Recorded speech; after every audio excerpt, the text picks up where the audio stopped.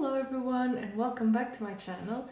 Today I'm doing a studio tour of my new studio, I guess. It's just a room at the apartment where I'm living now.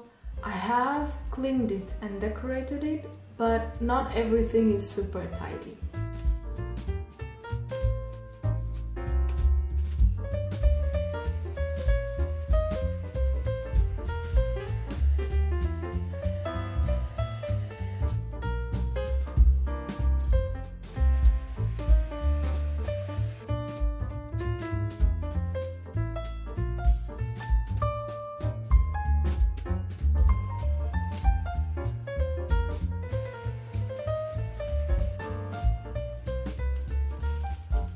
So for some reason I thought it would be a great idea to record this video right after lunch in a very hot day as well, so I'm very sluggish and sleepy. Let's start by this area by the door. This is the wall that connects the door to the balcony, so it's great. I have a lot of light, but it's also very hot in the summer. So let's begin with the IKEA cart next to the door. Everyone organizes theirs differently, and I'd like to have mine looking better, but I guess it is what it is for now. I will probably reorganize this many times. But right now, in here there's like a ruler in here, the brushes I've been using, the pencils I've been using, a stapler that I don't know where to store, black and white gouache, the most used inks, water thing. Down here, this has post-it notes, ink, like Ecoline and fountain pen inks. Here I have some stamp pads and some printmaking things, like the black ink is in here. Here are like pencils, pens, I think a few post-its and a few other things that don't have a place yet. And down here, these are watercolor pencils. These are pro markers, and basically it's miscellaneous stuff. I don't really know everything that's in here. It's not a very useful card right now because I don't take full advantage of the fact that it moves to keep things that I need everywhere. So next, there's this beautiful desk that was from my great-grandmother's house. This is my desk now. Yeah, and then here are like a desk easel. This one is to protect the table when I'm doing lino cut. And then this one, I think it is a kitchen book holder thing. This is the drawer of doom. So let's close it down again. This is more miscellaneous things. Now, on top of the desk, this is the most recent addition to my plant family. This one is a pilea. This is a fern that I managed to multiplicate, reproduce, I don't know, from another one I have on the other bigger snail. You'll see later. And then this one my mom gave me, this spider plant my mom gave me, and this peace lily my dad gave me 2 of those when I moved here. I've been ignoring this, but this is a project from an upcoming video because I need more fire under my butt. Like this one was not enough fire under my butt. So yeah, door to the balcony. This was the biggest bargain I ever bought. This is an A0 archive and it only costs like 100 euros. Usually these things, when they are new, cost like 1,000 euros. Yeah, and it was pretty much new. The owner had never used it, and she didn't need the money. She just knew how much they cost and thought they were way too expensive, so when she decided to sell it, she decided to sell it very cheap because she doesn't believe they are worth 1,000 euros. The First drawer, counting from the bottom, is where I keep these big cardboard sheets. And then I have A3 things that don't fit anywhere else.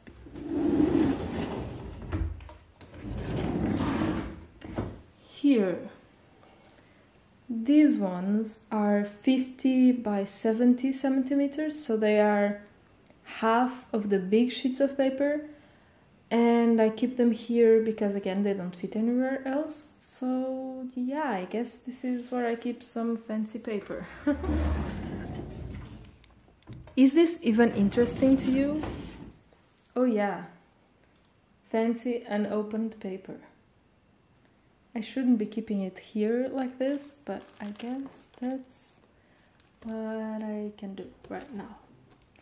And this is the paper that I taped to the wall. Okay, so second to last drawer, I have some more A3 stuff that doesn't fit anywhere else.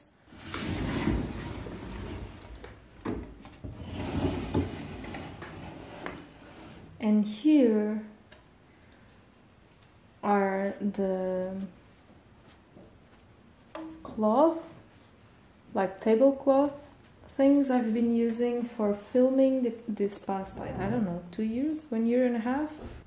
Paper bits, because I do not throw away good paper. I use it for other things, like other prints or mini prints or micro prints. That leaves us with these things here. On this corner, there's my already charged battery for the camera. There I have, so it is where I keep some paper blocks and things, I guess. And that's my old lamp. It's not that old, but it was the one I used at my mom's place. This one has my watercolor palettes. This one has all the cups, I guess, where I can put water while painting. This wine box has my brayers for printing linoleum. This wine box has all my sketchbooks that are either in use or empty. Then on this space there are a few ceramic dishes that I use as palettes and my gouache palettes. Here I have, I think, all my acrylic paint and paper tape and bright orange tape. And these ones are lids for boxes that I've been using without lids, so I use these as trays. So right now I managed to clear the top of this thing that I meant to use like a workbench. Below this is the mess. Paper, and then like the middle block has old things. The block back there has A3 things that I don't need to access often. This block here has used sketchbooks. And then this is the toolbox where I keep everything printmaking related that fits in there. These are things I still need to go through. Miscellaneous cardboard. And this is where I keep most pieces of paper that are below the size of A4. This is where I keep the press. This is an old, like, sewing machine mechanism. It still works, but there is no sewing machine on it, so I brought it back from my grandfather's garage. This printing press was also there, but it belonged to another one of my great-grandfathers, so here are some special things. These two are prints by good friends of mine. This is a silkscreen print of hers, and I really like her stuff. Her name is Diana, or Pimentinha. I'll link her website and her Gumroad below. And this one is zinc plate etching print. I don't know how to say that in English, but it is really cool. It matches the colors of the studio. So this one I know I'm going to hang up here. I will also link her Instagram. I don't know if she has another website, but I'm going to link her Instagram down below. So these are some cheap frames from IKEA that I don't know where to hang yet. And those were all in my bedroom at my mom's place. Starting from the bottom again. This one is pretty empty. Just a couple of palettes. This one has many things I don't use often. Then here I have all the brushes that are synthetic, not expensive, and can be damaged if needed, and it's okay. Here are some empty palettes and the rest of my gouache tubes. And then on the top I have some very old palettes and some, you know, watercolor palettes and tubes. This is where I keep all the tubes that I... Then we reach the shelf, the part of the studio that I'm the most proud of decorating. I'm gonna start from the bottom up. I got some more wine boxes. The ones down here, these two, are the ones I access the most. And back down here I have pencil shavings and candles from when I'm recording stuff around autumn and winter. And some... This is camellia oil, which I use to sharpen my gouges and linoleum and wood tools. This is thread that I use for sewing sketchbooks together. Then I have the business cards, washi tape and similar stuff. Some miscellaneous papers. This is my watercolor recipe book. And then back here, this is colorful thread from when I'm mending things. And that's some more Arches paper. So here is the camera stuff. This is the camera bag. And then I keep in here like bits that I need to have close to me. The magic arm. This is just like an arm to hold your phone somewhere. This is where I keep most of the tiny bits. Microphone, dead cat thing, and then the mini tripod would be down there. Okay, so this is more miscellaneous stuff. I don't remember what I put in there. And this box has gardening gloves, some Christmas decorations like a scarf and a bouncy ball, and more things I don't remember. I have many miscellaneous places to hide messy things. Let's move on to the drawers, because yes, the bottom drawer has some rulers. These ones have shapes and stuff. I don't know the name of it in English, but I guess you can read it in German if you know how to speak German. And then these are notebooks or sketchbooks, to be more precise, that I'm going to print stuff on the cover so that I can sell at my shop. And then this is a sketchbook I've been using for printmaking projects, like bigger ones. And then down here there's linoleum, like gray and brown linoleum. Also these are very hard to open and close with one hand.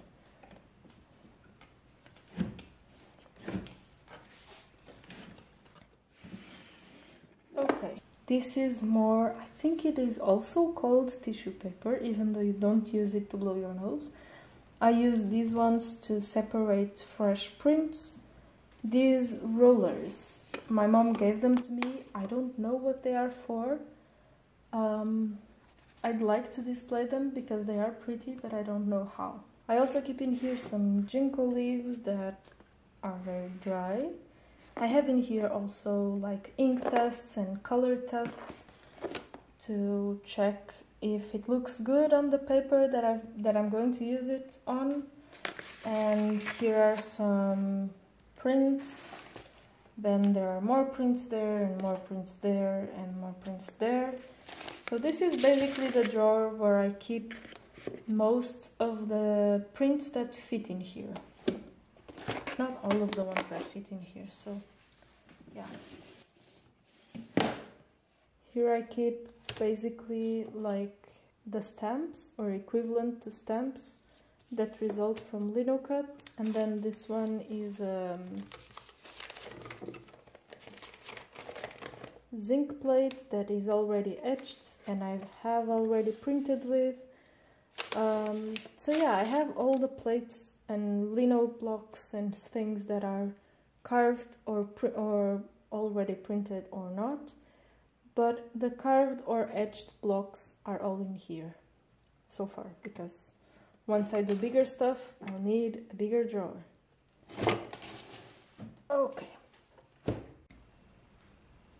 Okay, moving on from the drawers up, here's the fern on my favorite snail. Is it focused? No. Okay. An old box full of memories and little tiny treasures and photographs, and a book. A tiny toy, I don't know where it came from. Another peace lily that my dad gave me. And one of my favorite art books from a Ghibli movie. Then moving up, more books on girls through anime, and Iravil's book, and Mateusz Urbanovic's book, and printmaking book, and then books from my great-grandfather, more books that were his. My grandmother gave me this box with a clock inside, but the clock is broken, so this is a mini writing machine. It is a Hermes baby, and I find it really cute. Another snail, and I think this is a variegated pothos plant, but I'm not sure. My mom gave it to me. And it is cute, and it is thriving here, so I'm glad about that. Anyway, more books, photographs, and another snail with, sorry if it is shaky, but it's getting very high. This snail has a lavender blossom, I think, there. And then I'm propagating this beautiful monstrosity of a fern that I love. So, yeah, moving on. I'm going to go down on this shelf. I think ladyhair ferns is the name of this type of plant. Even though I forgot to water it several times, sorry. It's thriving. I don't know how to say it. But yeah, and I'm really happy. I really like that pot. I got it for less than €1. There is where I keep the snowball microphone, because I don't know. That thing has some leftover fabric, and these two books are in French. I can't read them, and they are about anatomy. They are from the 1930s or 20s, I think, from when my great-grandfather was studying medicine. So, more of my favorite books. This one is by the same guys who made The Adventures of Dog Mendonça and Pizza Boy. They are Flip Melo and Juan Cavia, and I love both their art and their stories. So I love their books. This is a guide on birds, like specifically I think European birds. And then this is about color, obviously. This is about plants. And I don't know what this book is, but I liked the cover, so I bought it. You know, Red Hot Chili Peppers. And then Head Cleaners is my dad's old band. They're not together anymore, but I like the CD anyway. And yes, the CD player is not in this room, but I didn't know where else to put the CDs. And this is a Bob Marley cassette that I think my dad bought back when he was in Taiwan working. This is a type of fern that I have zero idea about the name, but it is really pretty, so I really like it. Then this is a very old painter's box from the same great-grandfather as the writing machine, the books, and the anatomy books. He was a very interesting man that I would like to have met. This is a pencil sharpener that doesn't work as such anymore, but it is a really cute globe. This is a birthday party invitation from more than 10 years ago, but I thought it was cute, so I kept it as decoration since like 2nd grade or something. Calathea orbifolia, one of my most happy plants, I think. She loves the spots. She has a new leaf here. She has, I think, 2 more there. I don't know if you can even see that. There's another one there, and there's another one here. So she loves this place. She gave me 2 brand new leaves when we got here, and then now she has 3 new leaf rolls. So she cute. And she's thriving. I don't know why, but these plants love this place. This frog looks like a gorilla, and for some reason I bought this book secondhand, I think 2 years ago, and it's a really nice photography book. This is my sewing box. Extra more books that I love. And then this thing is not sorted yet, but more books here, another plant that I'm propagating, and that was a gift from my uncle. These pens belonged to my grandmother and she doesn't use them anymore, so she gave them to me. Pretty tin where I keep smelly printmaking stuff and like metal cleaning products. More books. And an Etch-a-Sketch that I played with a few weeks ago. Now down here, don't worry, we're almost done. I don't know if this is boring or not, but I usually love to watch this kind of video, but I'm not feeling very energetic today, sorry. This is a bit smelly here because this bag has smelly rags. This is diluent synthetic, which it's I don't know what it is, but the name in English, but it's to remove dilute paint or dilute other stuff like wood varnish and stuff, and it stinks and it's very flammable. That's why it's inside here. That's like paste to cover holes on walls.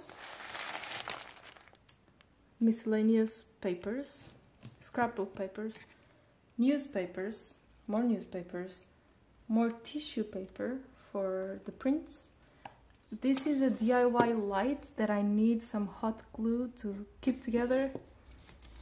Still not finished. Cotton rag, a new one. These are old shower curtains that I use as diffusers for lights. A fabric that is left over from giving a new look to the chair I've been using here. And then these are just some papers. and a piece of wood that I don't know what to do with yet. And lastly, behind the door, extension cords, the leftover from paper packaging, an apron and an easel.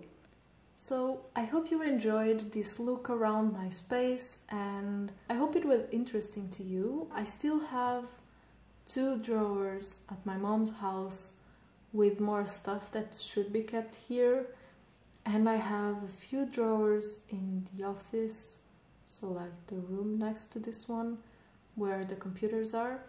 I still have a couple drawers there with stuff that should come here, but now it's not the time to worry about that.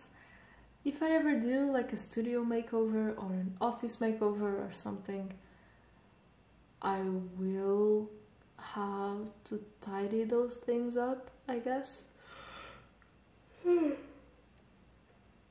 Oh. Thank you very much for watching. I know this video is late again. I've been really enjoying the studio and it's really nice to have at least free surfaces, horizontal surfaces, so that I can paint and work and do stuff here. But yeah, it has been really nice to be here, and I hope, even though I feel very sleepy and sluggish while recording this video, I hope it was interesting, and I hope you can feel how happy I feel to be here. Thank you for watching. I hope to see you next week. I hope to see you many weeks from now again. I hope to keep seeing you every week, if I keep posting every week, because I hope I keep posting every week. Oh, I'm sleepy. I just want to take a nap. It's very hot today. See ya.